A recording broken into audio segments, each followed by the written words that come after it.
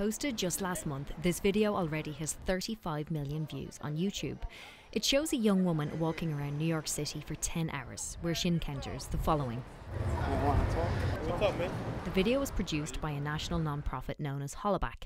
The organisation currently has chapters in 79 cities around the world, including Houston, and their mission is to put an end to what's known as street harassment. It's defined by a range of activities. So first and foremost, it's sexual harassment that happens in public spaces, and this can range from verbal catcalls, physical groping, it could be leering, whistling. So how does street harassment play out in car-centric Houston?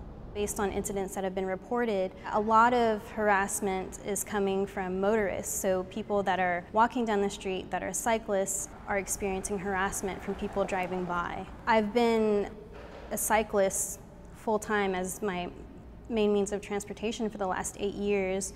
And so for me, it's a lot more of a regular problem. So what is Escamilla's plan? The biggest part of what we do is offer support for people, and we want them to know that they can use the website to share their stories. Because it's not been talked about a lot, people aren't aware of it. So hopefully this is not about shaming, but it's about educating and saying, how can we all be a little more sensitive to other people? For starters, the organisation could use your help. The most important thing is for people to go online and take the survey, because we have a lot of data in the Upper East Coast of the US, and so since our situation is very different here, I need people to offer us this data to help us move to the next step. For Houston Public Media News, I'm Edel Howland.